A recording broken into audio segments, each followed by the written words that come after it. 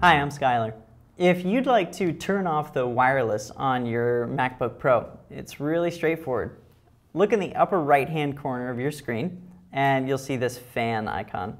Click on that and you'll see the wireless network that you're currently connected to as well as everything else that's in your area. Right at the top it says turn Wi-Fi off. So if you click that, it will literally stop the possibility of you being connected to a Wi-Fi network.